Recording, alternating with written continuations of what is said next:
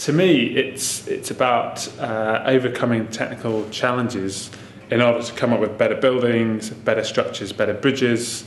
It can actually be anything from a long-span suspension bridge to a small residential project, to even a structure, let's say, within an aircraft or a product. So it can span a huge range, but what I do here, it's very much working closely with the architects to support their vision, to work with them to develop the best possible building. You actually can see the thing you spent so long designing rising out to the ground, and you get the sense of satisfaction that you've done it. That you can look at something like the Velodrome, which is now finished on the Olympic Park, and say, yeah, I helped with that. Really satisfying. They actually were working with Chris Hoy to look at how do you make the best track for cyclists. So it's not just an abstractly designed building, but it's had cyclists at the heart of it. And one of the key things that Chris Hoy was saying, and the British cyclists, was that you need to have a crowd all the way around the track, so that as you cycle around in your race, you have that constant cheering and that support. You don't get to the end of the track and you bank around and then it goes quiet. Then the next thing is to make sure that all the crowd can see the action, of course.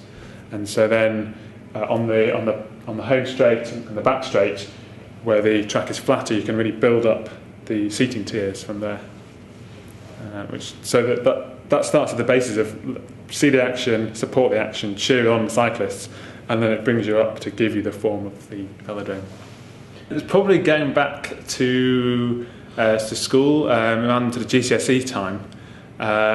Really like maths and physics and mechanics particularly, and I did something called the Engineering Education Scheme, where essentially groups of 4 or 5 students at school could team up with a local company and tackle a little engineering problem.